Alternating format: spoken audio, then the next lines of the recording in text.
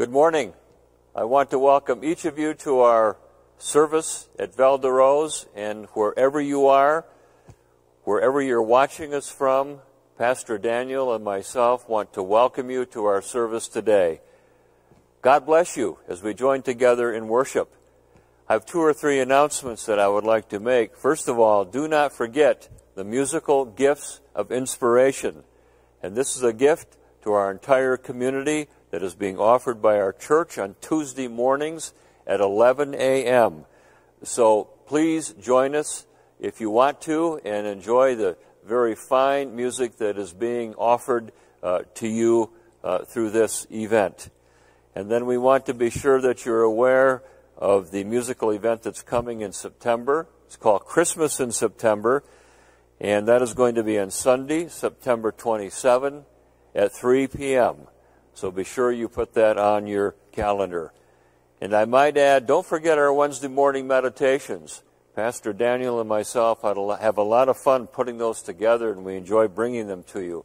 And we hope that if you're watching, they're speaking to your lives in different ways. We also want to let you know again that Charge Conference is going to be Thursday morning, October 8 at 10 o'clock.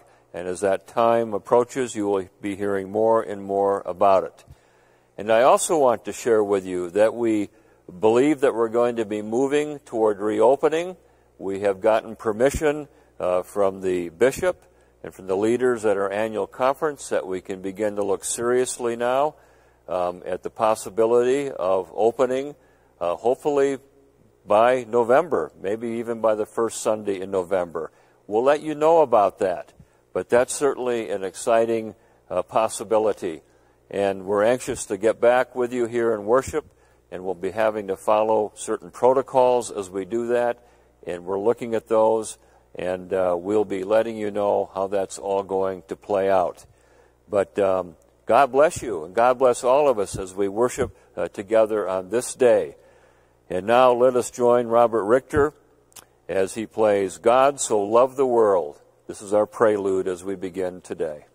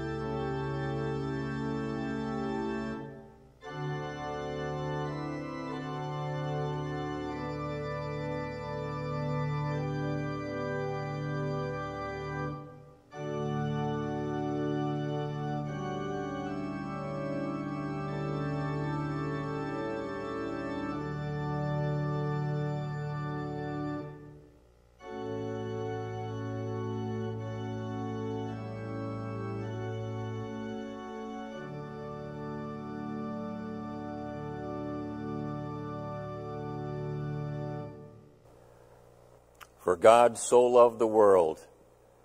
Thank you so very much, Robert, for that beautiful prelude. That certainly creates a mood and an ambiance as we begin our worship time together. Please join with Pastor Daniel and myself as we are led in our call to worship. Whether we embrace God's call in our lives or try to avoid it,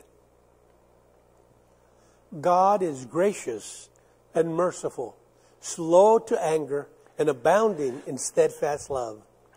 Whether we are long-timers or late-comers in the life of faith, God is gracious and merciful, slow to anger, and abounding in steadfast love.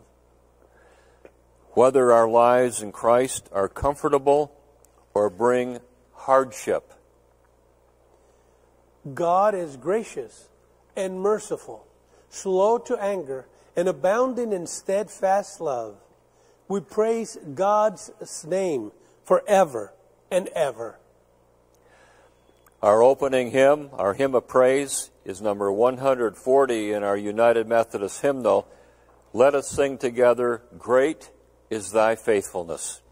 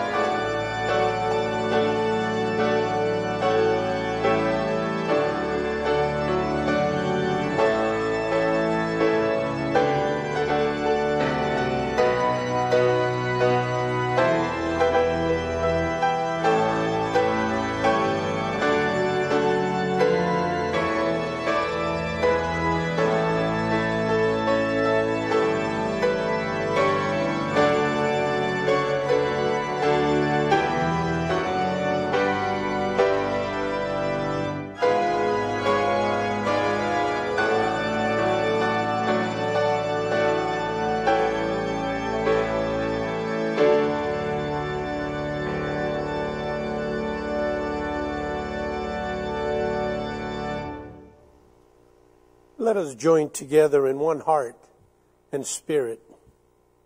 Generous God, you come to us again and again, no matter how late it is in the day or in our lives. Calling to us, gathering us in, you give us your good work to do, daily bread and boundless grace.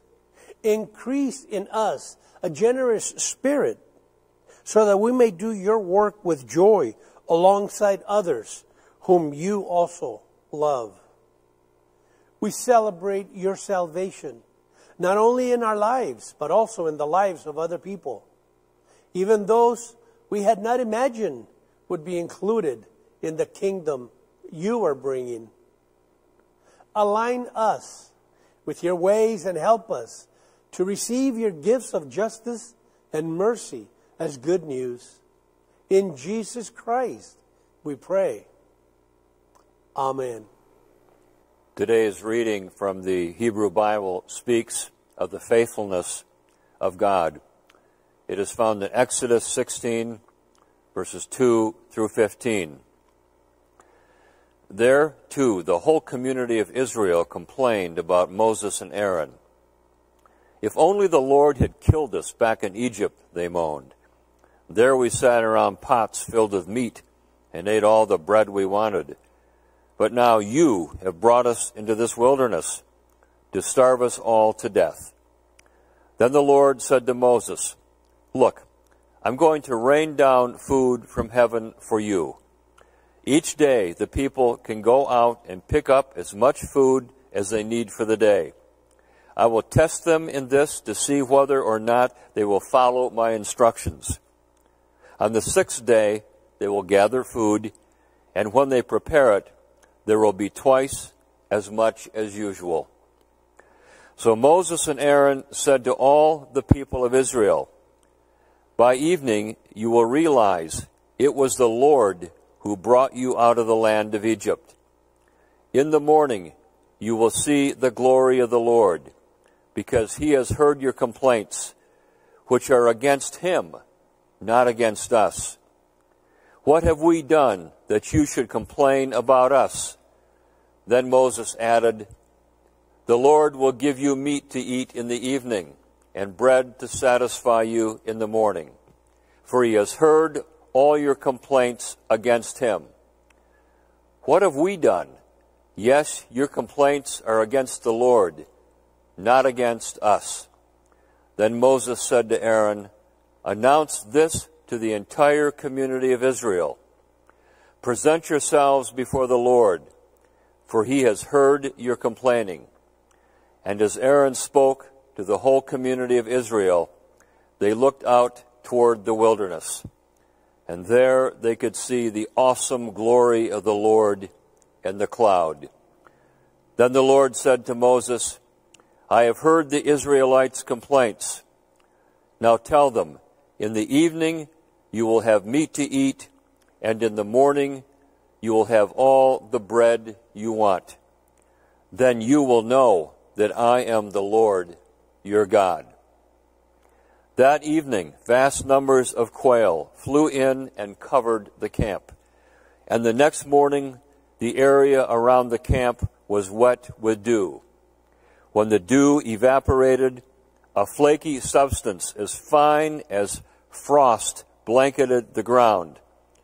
The Israelites were puzzled when they saw it. What is this? They asked each other. They had no idea what it was. And Moses told them, It is the food the Lord has given you to eat. And now we're going to pause and have some very wonderful special music. Mary Ellen Luce is going to be playing Savior, Like a Shepherd, Lead Us.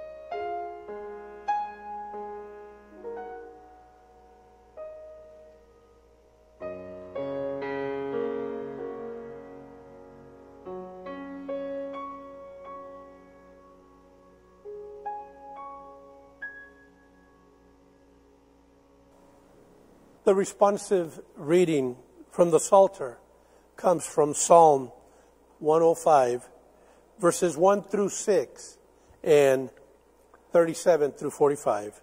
I will read the first verse. Join Pastor Larry as he reads the second. Give thanks to the Lord and proclaim his greatness. Let the whole world know what he has done. Sing to him. Yes, sing his praises. Tell everyone about his wonderful deeds. Exalt in his holy name. Rejoice, you who worship the Lord. Search for the Lord and for his strength. Continually seek him. Remember the wonders he has performed, his miracles and the rulings he has given.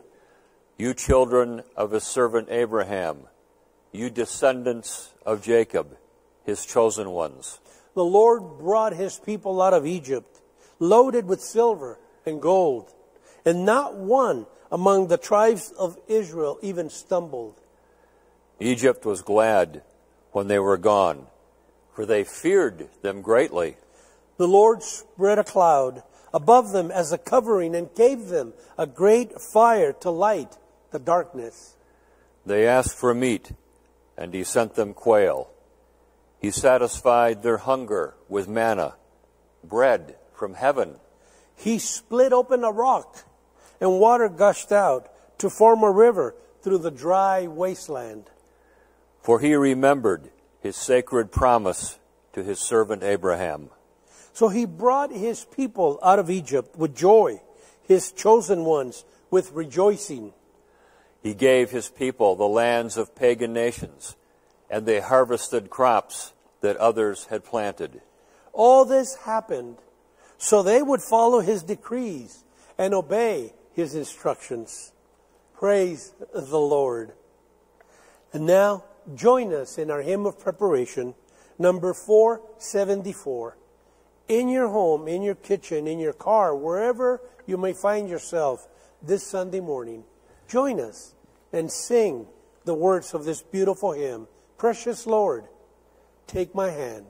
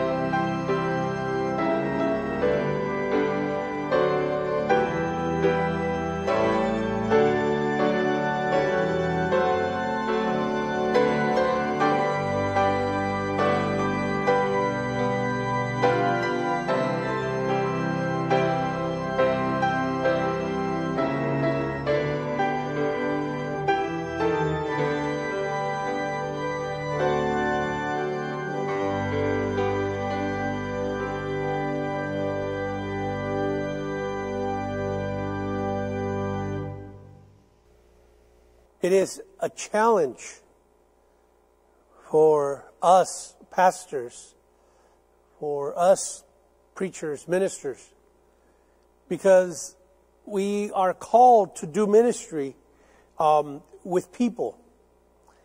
And because of the current realities, we're not able to basically interact with a lot of you. It becomes very difficult for us as your pastors. How do we continue to be one-on-one? How do we continue to be relational? How do we remain present with you, especially in the moments of need, in the moments of struggle, in the moments of doubt? How can we become the pastoral presence to encourage, to uplift, to build up, to edify? And I think that time and time again, Pastor Larry and I, throughout our Wednesday or on Sunday morning worship services, we constantly try to encourage you to trust and to believe that God is present. Join us together in prayer. God of unending mercy and steadfast love, we are grateful that you are slow to anger, for there is much in this world that is wrong and set against your purposes. Overcome many of our injustices with your justice. Overtake our lust for revenge with your great mercy. We pray for nations locked in enmity to be set free from old patterns and to embrace a new way of relating. We pray for people who wield economic power to take notice of those whom you notice and to have compassion for those who are vulnerable. We pray for day laborers and the unemployed and the homeless.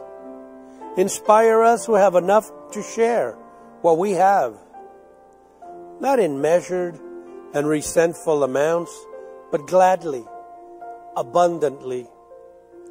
So basic needs do not go unattended. Gather up the first and the last, the least and the greatest, in the common work of your kingdom, until there is no more first or last at all. All of us are one in your name. Amen. And we ask all this in the name of Jesus, the name who taught us to pray. Our Father, who art in heaven, hallowed be thy name. Thy kingdom come. Thy will be done on earth as it is in heaven. Give us this day our daily bread, and forgive us our trespasses, as we forgive those who trespass against us. And lead us not into temptation, but deliver us from evil. For thine is the kingdom, and the power, and the glory forever. Amen. All of our scriptures today and our hymns and all of our liturgy is really speaking to the faithfulness of God. And God's faithfulness comes to us in all of life.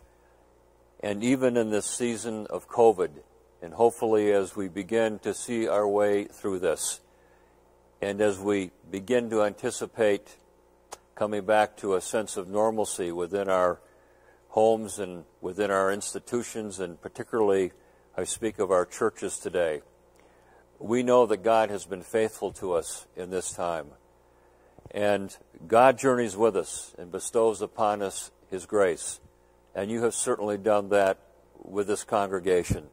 You have blessed us with your presence during our worship services and meditations on Wednesday morning. You have graced us with your tithes and offerings as we have received them into the office and put them toward the maintenance and in running our church during this time, and we just want to say thank you. You are truly a giving people, and God has blessed this church because of you. And God is faithful to you as you have continued to bless our ministries. So join with me in prayer. God of the harvest, we are privileged to be counted among those whom you have called, graced, to have been given your work to do, blessed to receive more than we will ever earn. And so accept, we pray, our thanksgivings and offerings, and do what you choose with what we already give, but which already belongs to you. We pray this in Christ's name. Amen. And now let us listen to Robert Richter as he plays Blessed Assurance for our offertory.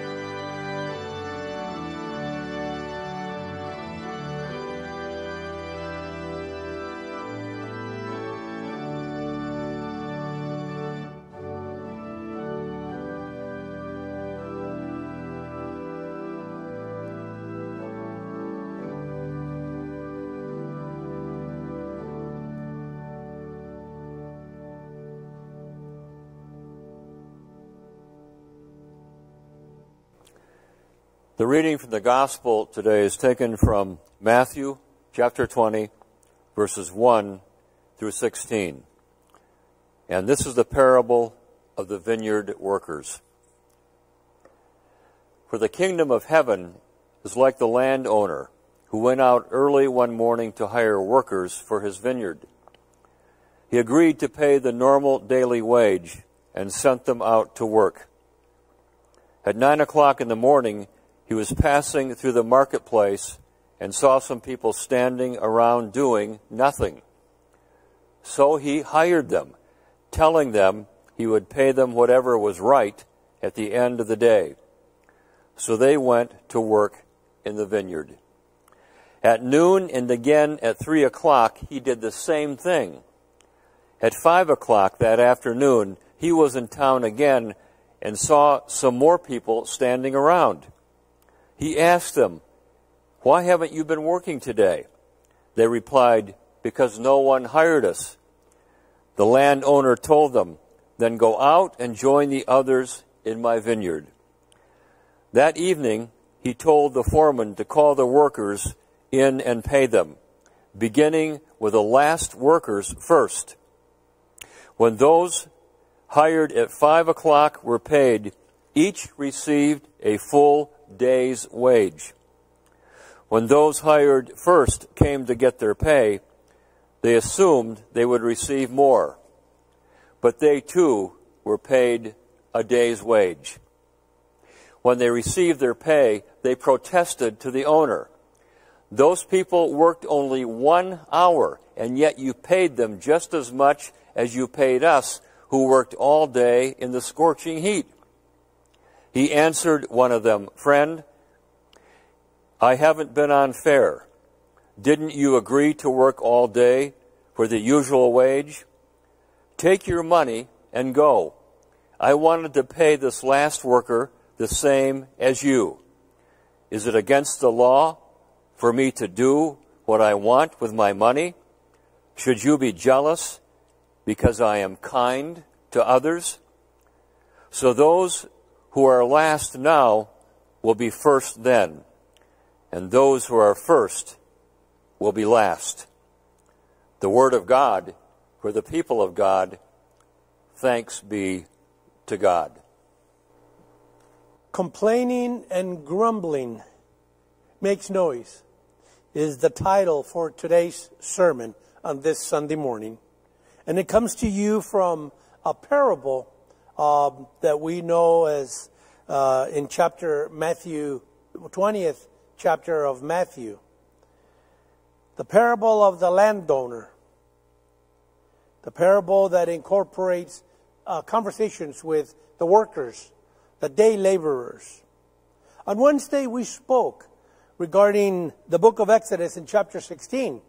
And I think the title could also fit there. Complaining and grumbling makes noise. The people in Exodus, as they had left an oasis, they had camped there for a couple of days, maybe a week or so. After they had crossed the Red Sea, they're at an oasis, recuperating, and it's time to get up and continue on the journey through the wilderness. Such as what we have begun to do through our preaching and teaching on Wednesdays, teaching about our journey through the wilderness, through the month of September. The Israelites were hungry. They were anxious. They were testy. They wanted meat. And they began to recall out of their anger, out of their anxiety, and out of their desperation to eat like they used to eat before, sitting around the buffet tables in Egypt with pots filled with flesh, with meat. Well, that wasn't necessarily completely true. They ate one meal a day. They were slaves that worked all day long. They weren't fed properly. But now that they are out in the wilderness, unknown territory, they have already struggled earlier in chapter 15 in wanting to drink water. When Moses told them where there was water and showed it to them, they complained and they said, "It's bitter. It doesn't taste good." Well, Moses called upon God, and God told Moses to grab a piece of stick, throw it on the water. And when he did that, the water became sweet. The people no longer were complaining or grumbling until a few days later, when their stomach began to make noises. They began to realize that there wasn't anything to eat. And that's, I think, where we have the first time in the Bible that we could say in Exodus chapter 16 is the first moment where they became hangry. They are now wanting to attack Moses and Aaron. They are complaining and grumbling. And eventually, God speaks to Moses and tells him to speak to the people of Israel. In the Old Testament, Exodus chapter 16, is where we begin to see a new identity being given upon the people of Israel. They are now being called the congregation. So the congregation of Israel begins to have quail rain from heaven. And eventually they begin to have bread rain from heaven. When the scripture that Pastor Larry read in chapter 16 of Exodus, from verses 2 to 15, it doesn't say manna. The word manna doesn't come until the 30th or 31st verse of chapter 16. Manna in Hebrew means, what is it? And that's exactly what they called it. When the bread of heaven was coming down, eventually they referred to it as manna. What is it? There was a purpose that God had to provide them the quail, to provide them the manna, the bread from heaven. But He told them that you can come out every day and you have 2 portions for your family, and the next day you have 2 more portions that you can pick up and gather, and the next day. Do not collect, do not gather more than you need. In other words, hoarding was not going to be tolerated.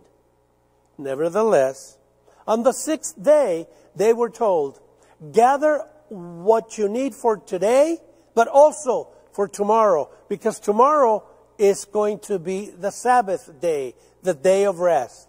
So there will be no manna, no quail, nothing will be open in heaven. The restaurant in heaven will be closed tomorrow. So gather what you can, and also for tomorrow. And guess what? Overnight, that food is not going to spoil. And it didn't. Well, some people did not obey, did not trust, did not believe. So they gathered every day more than what they needed. And the next morning, what was left over smelled awful. It spoiled. And Moses became very upset at the people that were doing that. But the mentality, the psyche of the slaves of the congregation of Israel, for 400 years they had been kept into captivity in Egypt. This is what they knew how to do, to grab the scraps and pieces of food and save it. Hold on to it, because tomorrow there might not be any more. That's understandable. But God is trying to take them out on a journey through the wilderness to teach them that He will be their provider, and He will provide for them daily. Here is the beginning of the concept of wait on the 7th day, on the Sabbath day. You are to rest and trust that the next day after the Sabbath, you will be provided for. Daily, you will be provided. That's why our Lord's Prayer says, and our daily bread. God is trying through Moses and Aaron to teach the congregation of Israel to no longer be caught up with the splitting of the Red Sea, or with the cloud, or with the pillar of fire, but to begin to somehow enter into a relationship with the God that is providing all these spectacular things. God is also someone that wants to be intimate, individually and collectively, with the congregation of Israel. And He wants them to know Him intimately, personally. So little by little, gradually, God wants to wean them away from not trusting whether their meal is going to come the next day or not, because of the mindset, because of the life that they were accustomed to in the days of slavery. Now they are free. Begin to enjoy your freedom. They didn't know how. So they did the next best thing. They gathered, they collected, and they hoarded, just in case it won't be available tomorrow. That wasn't trusting God. And yes, complaining and grumbling makes noise. But God heard it and came to them and provided. In Matthew chapter 20, we have the similar approach with the nature of people. Grumbling and complaining. We are told that a parable is literally something cast alongside something else. Jesus' parables were stories that were cast alongside a truth in order to illustrate that truth. His parables were teaching aids and can be thought of as extended analogies or inspired comparisons. A common description of a parable is that it is an earthly story with a heavenly meaning. A parable is essentially an elaborate allegory. We are invited to see ourselves individually in the story and then apply it into our lives. In the early part of his ministry, Jesus had not used parables. Suddenly, he begins telling parables exclusively, much to the surprise of his disciples, who eventually asked him, Lord, why do you speak to the people in parables?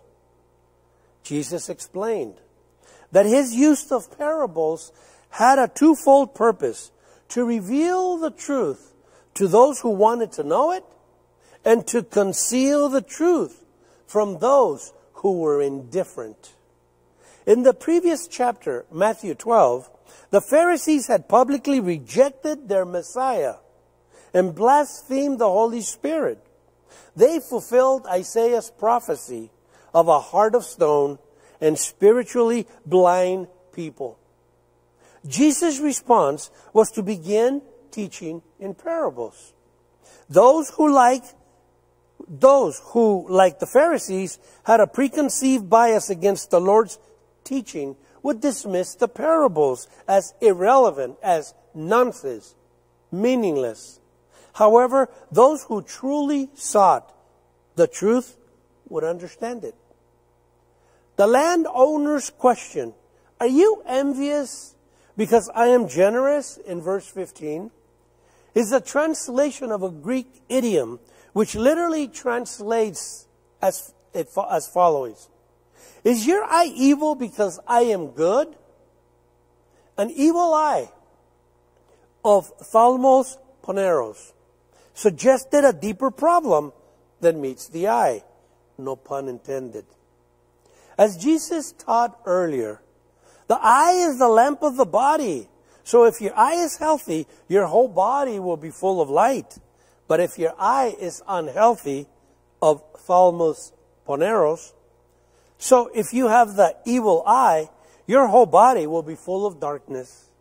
In this account, the evil eye was the opposite of generosity. It was jealousy, greed, stinginess.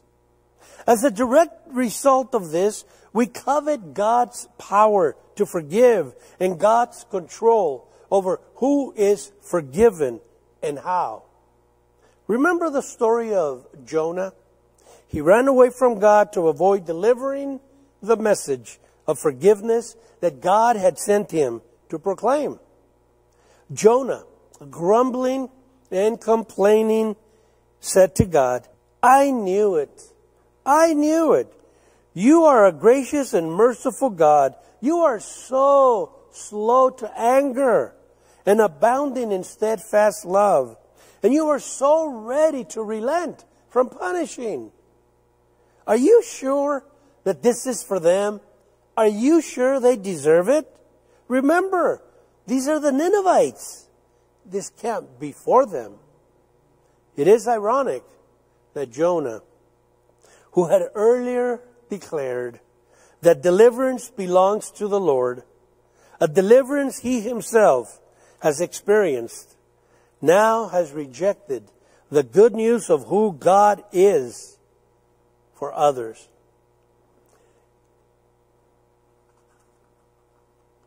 The parable of the laborers in the vineyard is about coveting, about our frustration with the grace of God as it applies not to us, but to others that don't deserve it like we do.